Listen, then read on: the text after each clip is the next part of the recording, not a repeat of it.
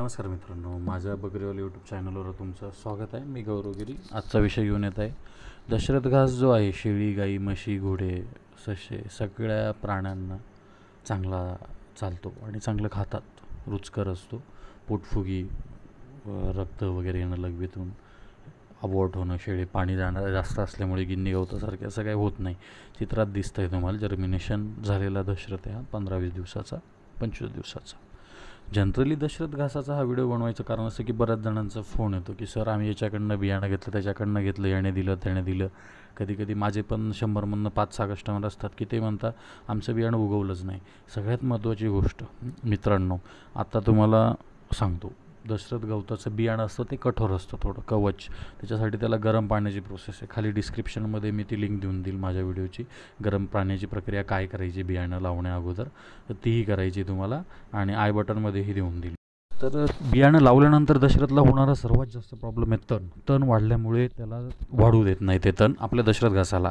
तर करायचं असं आहे मित्रांनो, बेसिकली जेव्हा आपण बियाणं टाकतो म्हणजे 31 मार्चला रात्री आपण पाण्याची प्रक्रिया केली बीज कठोर असल्याची दशरथ घासाच्या बियाण्यावर. 1 एप्रिलला तुम्हाला सकाळी बियाणं टाकायचं, बरोबर. 1 एप्रिलला तुम्ही सरीमध्ये किंवा वाफ्यात दशरथचं बियाणं टाकणार, दशरथ घासाचं. तर कंप्लीट 2 एप्रिलला सकाळी तुम्हाला गोल किंवा जे काही तुमच्याकडे तणनाशक असतील ना फवारून द्यायचे. कारण की जर्मिनेशन जर तुम्ही 1 तारखेला टाकलं तर 5व्या-6व्या दिवशी बीज अंकुरण होऊन बाहेर फुटता आणि तण जास्त तुम्ही लगेच पाणी सोडणार 1 एप्रिलला, बरोबर.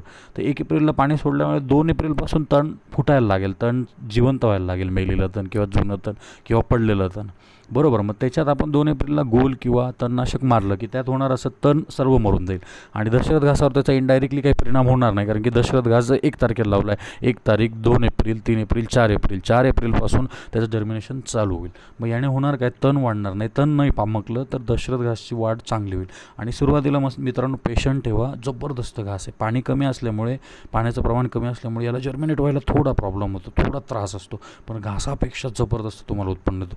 दरी हिवाळ्यात कापणी कमी झाली ना मित्रांनो, तुमच्याकडे गाई असेल, म्हैस असेल, घोडे असतील, बैल असतील, व्हॉटेवर काय असेल, शेळी असेल, शेळीपालन असेल, डेअरी असेल, तुम्हाला पैसे वसूलच होणार. म्हणजे हिवाळ्यात जरी कापणी आली याची, हिवाळ्यात हा चालला नाही, सपोज वर्षात 12 महिन्यात हा 3-4 महिने मिस झाला तुमच्याकडनं, हिवाळ्यात आला नाही, पण हा येत्या ज्या 8 महिन्यामध्ये येऊन जाईल ना, 8 ते 9 महिन्यात, त्याची कसर तुम्ही काढूनच घ्याल 2-4 महिन्यांना आलेच. कारण इतकी जबरदस्त हाईट होते याची, खांद्यापर्यंत हा जातो. याचा फोटो मी टाकून देतो. आता हा असा दिसतो बघा, माझा फोटो बघा, आता मी टाकून दिला आहे. तरी तुम्हाला अजून काही अडचणी असतील दशरथ घासाबद्दल, ह्या बेसिक अडचणी असतात.